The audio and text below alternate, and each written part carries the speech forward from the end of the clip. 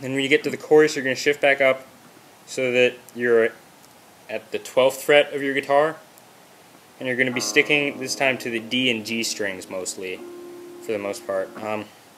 You're going to start with your middle finger on the 12th fret of the D, so it sounds like that, and your first finger on the 11th fret of the G. And you're going to do a strumming pattern where you go up on the G, down on the D, so it sounds like this. And you're going to go like, and then you're going to gradually add on fingers so you get your middle finger on the 12th fret of the G, and then your pinky finger on the 14th fret of the G. So it goes like this. You're going to play it sort of like this.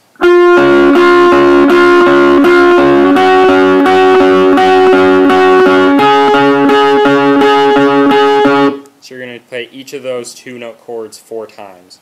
And then after you hit the last one, it's 4th time, you slide down so that your pinky is now on the 9th fret of the G, and your middle finger is on the 7th fret of the D. You're going to basically be keeping the same hand, like the chord shape. The basic chord shape is going to stay the same from the 12th fret down to the 7th and 9th frets. So it's going to slowly, the entire thing sounds like this.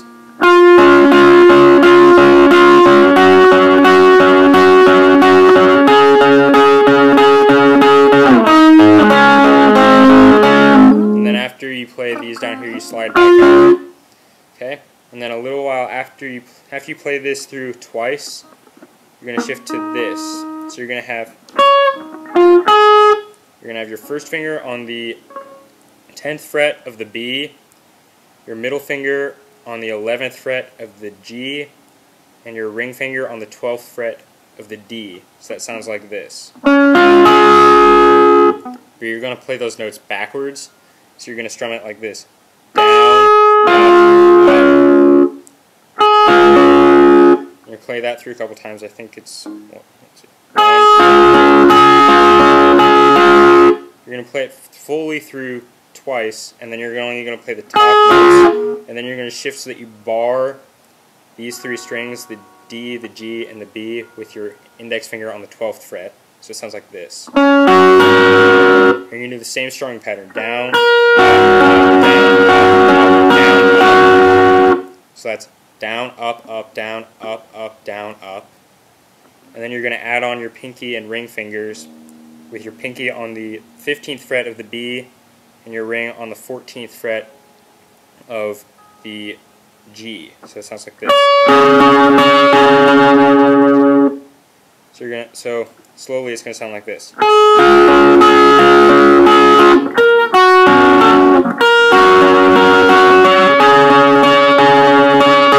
Then after you play that last chord, you're going to switch back down here to the 9th, 7th, and 7th, 9th position.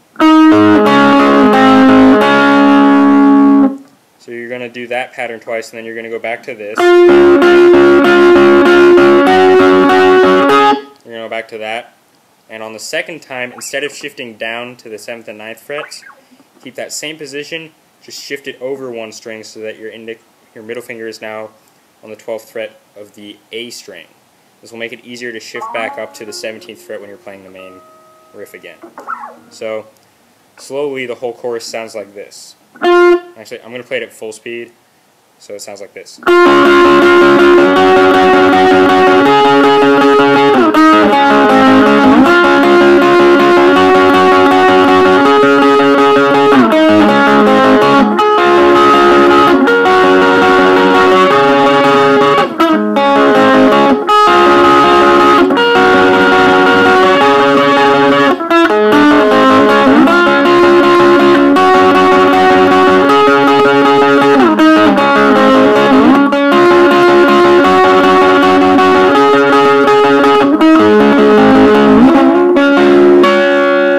See, on that last time I slid over 1 string so I could slide easily back up into the main chord.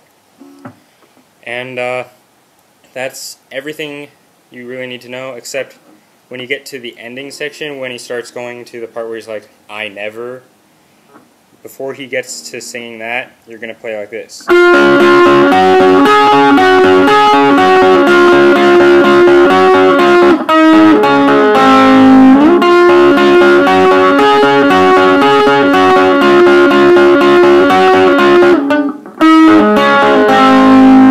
So there's the same chord positions as during the chorus, except instead of playing them the pattern you play in the chorus, you're playing.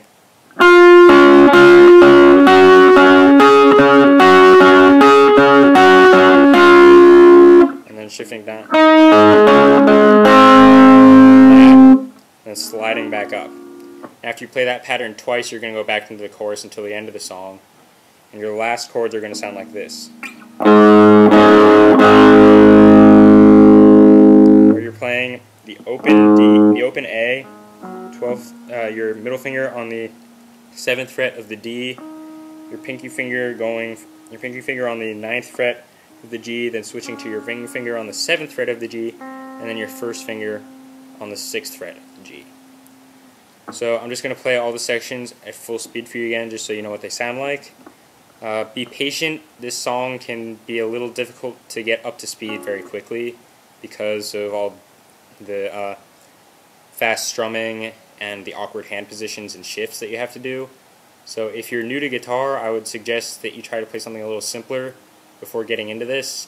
But if you really want to play this, just keep at it, be patient, you'll get it up to speed eventually. And if you need any more help, most of the tabs on ultimate-guitar.com are correct. That's where I got the basic fingerings for how I play it. So you can check it out there. I'll put a link to the page of those tabs in the description. So here's the main riff.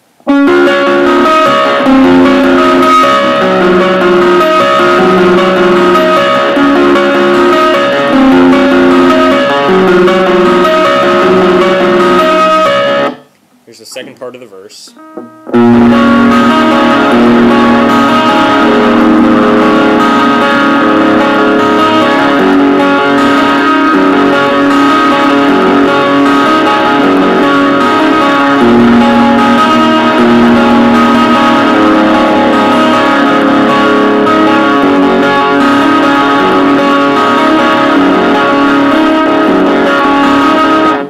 And here's the chorus.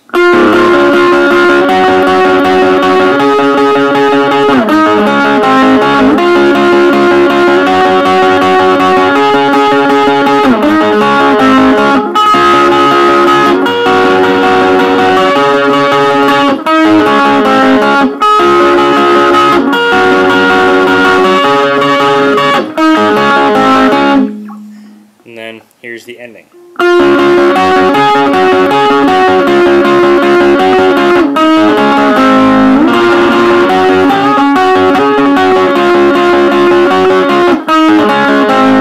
And your outro chord.